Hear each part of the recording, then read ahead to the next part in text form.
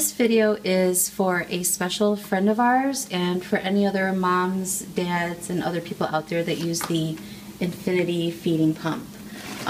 We keep our tube feeding bags downstairs in the kitchen with everything else, and we have the formula up here, and we have some other stuff that she takes for her nutrition, she being our daughter. We have some extra bottles to hold the formula, and down on this level we have the stuff we access most often throughout the day, like little containers to measure the formula, plates and other things, and then a container for the funnel and the scale. But first I'll talk about the bag. So we use the Enteralite Infinity pump, and I think this is the name of the company, M-O-O-G. I'm not exactly sure how that's pronounced. With our program, we change the bag once a day. We have found that this system works a lot easier than the tube feeding machine that our daughter had in the hospital, which was the kangaroo pump. We have nothing against it, we just like this one better for the amount of milk that our daughter needs. So what we did was we hung a command hook on the inside of a cabinet right near the sink. Hold it like this and make sure that there is a little bit of space under there, otherwise this is going to fill up real quickly and then overflow and spill. So you could probably see it filling there. And I believe the machine manual says to really make it as airtight as possible. We're not too particular about that. I just kind of squeeze it a little bit, but be careful though that you don't squeeze the milk out, otherwise it'll make a mess again. And then really push down when you have a new bag like this, because sometimes it won't completely close. Like, see how that's uneven there? So that's not completely closed, so just going to push again, and there you go. So we hang this here. One of the things we've learned that has really expedited the feeding, because this has to be changed every 4 hours, is how to prime the bag every time you fill it. So every time you fill it, if it's not a new bag, we end up rinsing and we fill with some water and then flush the line through and then put some milk in.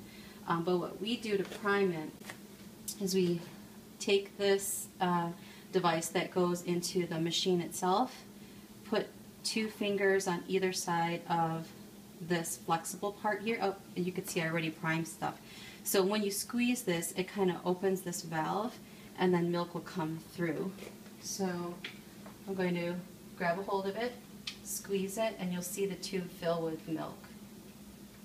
And then I'm letting it drip out of the sink, out to the sink. So now the tube is primed. I'm not exactly sure if this is still the case, but I think the manual has us priming it via the pump. And when you do it via the pump, it only does little by little, like shh, shh, shh, shh, shh. So it does take longer. I mean, it's not forever, but when you're doing this so many times throughout the day, this is a lot faster.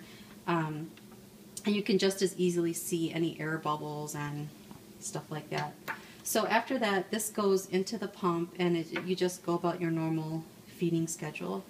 The way we like to organize stuff is we have a refrigerator for her IV meds, but if we didn't have the refrigerator, I probably would keep her medications here, or if she mostly got her medications upstairs, I probably would keep them upstairs.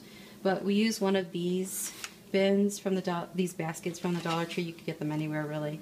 And then I always keep a thing of water here, and these cups that we change out every day, the syringes. She gets several types of medications. One of the things she gets is oil boluses. That's what this is. It's just a little thing to mop up any spills, and the marker to sometimes relabel the syringes, because sometimes the print can go get faded. Then as far as the mixing the tube feeding and things, we like this scale we've used. It's a little bit messy, but we use this scale a lot, and I'll link it below. And We use one of these small containers from the Dollar Tree. I think it comes like in a pack of 6 or 5 or 8 or something for $1. And we use these containers, which, to be honest with you, we just kind of took from the hospital because we noticed that sometimes they were just throwing them in the garbage. So we would sterilize that when we come home, or you could just use a regular bottle like this. Any container really that's really clean. And then what I do is I put it on here first before turning it on. That way when I turn it on, it's zeroed out with the container so it doesn't measure the weight of the container too. So this is the formula that we're currently using for her tube feeding. That can change from person to person. And you know, I end up putting 38.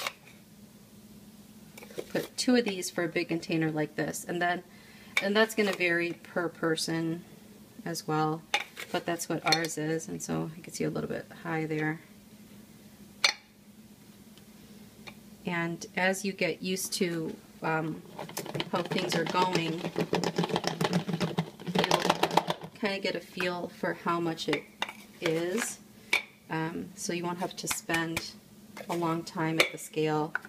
And just being approximate, you know, being as close as you can, I think is all that you could ask for, really. Oh, I'm going to run out of here. So we keep the extra formula up here, and these you have to pitch every 30 days if you don't use them up in 30 days. When our daughter was little, we really had to date these. We would just take a permanent marker and date them because she wasn't having as much formula as she can tolerate now. But yeah, we definitely go through these pretty quickly now, so that's not an issue anymore. Okay, and then I like these really big mouth funnels from the Dollar Tree. They come in a pack of 3, and just kind of swirl it around so it doesn't get stuck in there.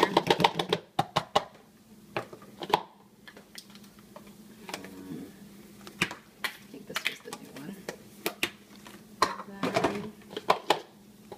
And then we add the appropriate amount of milk, shake, shake, shake, shake, shake it up, and then we refrigerate it.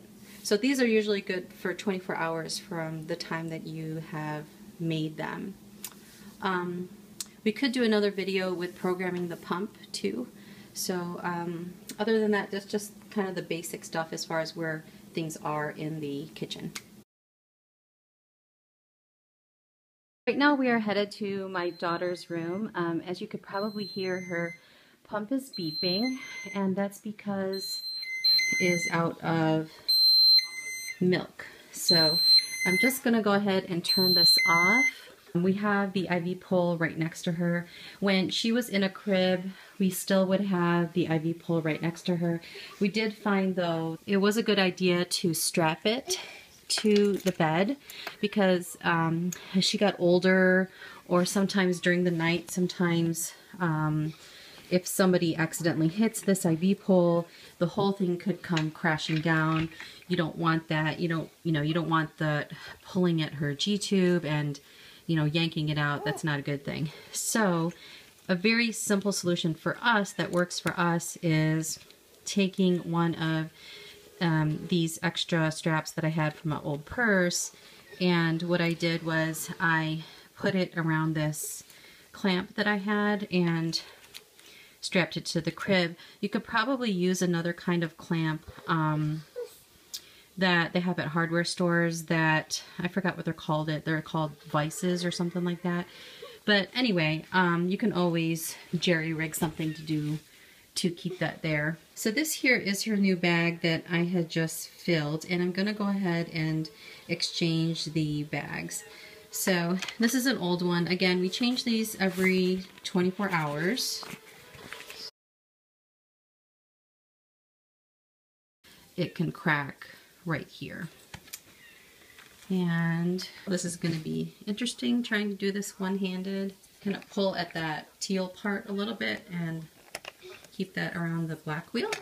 So the end of the feeding tube has this little cap. When we take that off, what we do is we tuck it in this clamp right here. Just kind of give it a little squeeze and it'll tuck right there. That way we have it when we're priming the pump, etc. So this is the end of her tube. Right now she has a G button, and then you simply clamp. And it's one-handed, so and then you disconnect, and then you connect the new one. Make sure it's nicely firm in there. You don't have to jam it in necessarily, which you definitely do not want to do with a typical G tube, because then the tube has to be replaced if it becomes too loose because of too much jamming it in there. This is the medication port. And then onto the machine, you turn it on.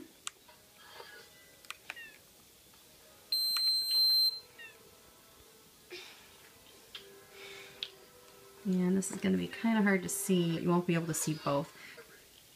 You can clear the totals if you wanted to.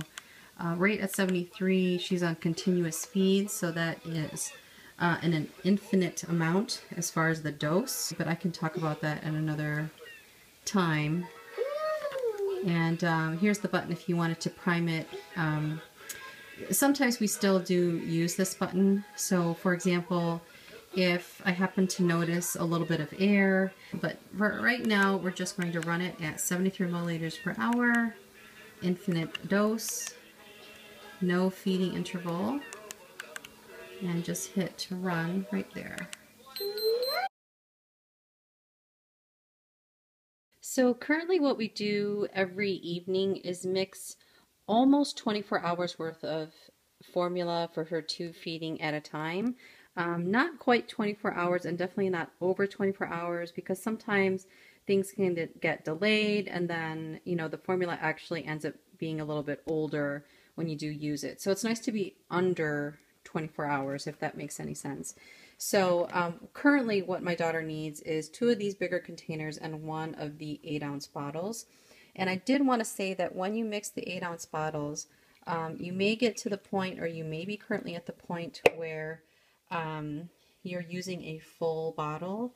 And if that's the case, what I would do is, after putting the formula in, don't put the full amount of needed water in quite right at the beginning. It'll be harder for the powder to dissolve. So this way you have some space here so that when you mix it,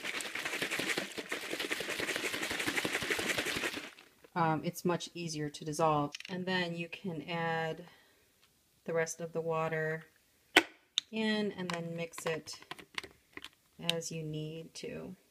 Keep in mind that everybody's amount of formula that they need in a certain period of time varies. When you fill the bag, you know, don't fill it more than the amount needed for 4 hours, because after 4 hours is when bacteria, etc., start to grow and the milk becomes bad. Unless you have it on an ice pack, but I wouldn't do the ice pack right away when they're really, really little, because their little bellies might not be used to cold milk. But if they are, that's great, because then you can actually put more milk into the bag. Also, too, the concentration can vary from person to person. So someone might have a more dilute concentration prescribed to them. Others might have a higher concentration, just depending on what their needs are and how much that they can tolerate. So once all the formula is mixed, we keep it in a section of the fridge that is allocated only towards our daughter's stuff. We definitely keep it away from any raw meats, any items that have a potential to grow a lot of mold, anything like vegetables, fruits, etc. I also keep her medication in here. I like labeling specifically this bottle in which we mix her cholestyramine, because I don't want any milk to be mixed into this bottle. I want to keep this separate. That way it's less likely to grow certain types of bacteria. Cholestyramine is a medication for her purposes, is for diarrhea, and it comes in a powder with which you mix water, and it lasts for 3 days from the time that you mix it. Here is our setup where we keep our daughter's IV medication and her oral meds. I love using these Enteralite drawers. I know most of you know what these are. This is where I keep some extra oral syringes, medication cups, any pill crushers, pill splitters, any medicines that we don't use all the time, you know, certain types of medications that maybe for certain types of diaper rashes, Nystatin, that kind of thing. And then GI miscellaneous, that's where I keep some extra dressing supplies on the first floor. That way I don't have to run upstairs. If your child is on IV stuff, you'll know what these are. You know, you have usually a refrigerator that's designated towards their IV medications. And then here on the top, I keep one of the sheet protectors where we put her list of medications, and I keep it in a sheet protector because it can get really messy here because we have to crush meds, and sometimes things can squirt out. So this is our current regimen, and I like keeping some sanitizer gel here. I keep one of these bins, which is where we keep her medicines, and then off to the right is where I have some sanitizing wipes, some tissues, and then a sharps container for the downstairs in case I have to do anything with syringes downstairs. So this looks a bit messy, but this is real life. This is what it looks like. I'm not going to try to make it super fancy. It just works for us. So here's where we keep a journal. We keep a diary. We don't have to keep it anymore because things are thankfully pretty stable. But what we used to do is document the times in which our daughter had a stool. And as you can see, you know, this is like 8 stools a day. You could do tick marks in order to record the number of wet diapers and bowel movements, but we have found that it's better to actually document the time, because sometimes after my daughter would go, then we would be confused and say, did we record that? Did you do it? Did I do it? So if we record the time, then we can say, oh, okay, well, yeah, we did get that one. We did record that one. And then also we would record if she had vomited. At the time, she had a G-tube to dependent drainage, so she was having her stomach drained, and we would record the amount of output from that bag. And then in the bin, I have another one of these Dollar Tree containers. This is to keep some medications that we have to split. So right now, she's on a seizure medicine that has to be cut in half, and this is from the Dollar Tree as well. This is a pill cutter. We like cutting pills in advance, some of them, and then keeping them in here. That way it saves us some time. We do like Target Pharmacy for some of our typical medications, but we do have to use a special pharmacy for some compounded stuff, which are the Flagyl or the rifaximin. The Imodium, we have found the cheapest price to be at Walmart, and this is to treat her diarrhea that's related to the tube feeding and other issues. Iron, we get that from Target. Selenium we get from the vitamin shop, and sometimes they will have sales, especially if you buy in bulk, then you can get free shipping. Lamictal is her current seizure medication, and that's a pretty easy one to come by. So I'm just going to fill the syringes. This is her nighttime regimen, and we just fill all her medications at once, and that way they are good to go. So these are her list of medicines here. Sometimes she'll have dose changes, so it's just kind of nice to remind us where she's at. So she has iron at 3, and you make sure that you kind of turn it upside down as soon as you put the plunger in. And if there's any air there, kind of go back and forth, just push that air back out, and then get to 3.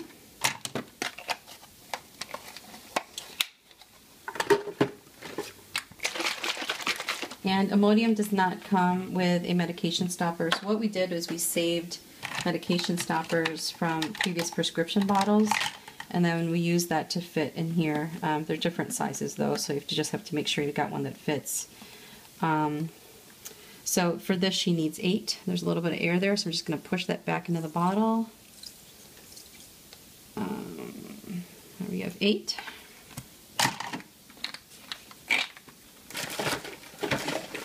And let's see, so she takes seizure medications. We have this pill crusher, buy that anywhere, like at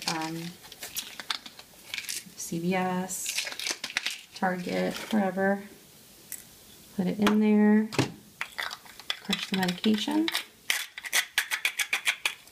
So I just kind of go back and forth to make sure it's really crushed. And then there might be some particles on there, so I just kind of tap it a bit.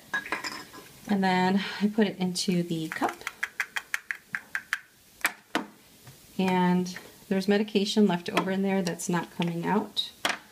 So I take some of the water, get just a little bit, kind of rinse that medication down. And then put it into the cup. So I just kind of go around and swirl it around. And it's not going to be 100% perfect, but just do your best. So mix. And I keep the pill crusher in a little dish here because this ends up getting rinsed out. And so I just let it dry face down. And as you can see, there's air there. So you want to make sure to get that air out. Make sure not to make too much of a mess, because you want to keep the medication in there. And there's still medicine in there. I like to swirl it around a little bit with a little bit more water and kind of turn the cup a little, draw it up, get the air out. And I also draw some water. So here we are with my daughter, about to give her nighttime medication. And so we pause the tube feeding. And currently this is what her setup looks like as far as the clamp goes. So I clamp this. And you could unplug this. I tend to just leave it plugged, and I just kind of hold onto the tube, kind of pinch it a little bit. It's probably a bad thing to do because it makes it more likely to kink during the night, but do what works for you. My husband was just remarking he does things a little bit differently. So whatever works for you, as long as the child or the adult is getting the medication, getting the tube feeding, you're preventing infection, just do what works for you. You're going to find your own way of doing things. Okay, so I like to give the medicine that might have a little bit of solid or needed to dissolve first. That way I can make sure it's fully through and it's less likely to clog the tube. So I'm going to open the port, unclamp, and I push through, and I kind of do it at a bit of an angle so that it leaves the air at the top, any air, and then, you know, most of the solid is pushed through. And then I have the iron, unclamp, and push through. And I forgot to mention, after I did the first medicine, before you would draw the syringe, clamp, then you can undo. And then last one is the Imodium. Unclamp and push through. When you have a really little, when you have a very young child, a baby, an infant, give this super slow at first. Right now we're doing it kind of quick because we know our daughter is used to it. If you end up giving it too fast, they could end up throwing it up.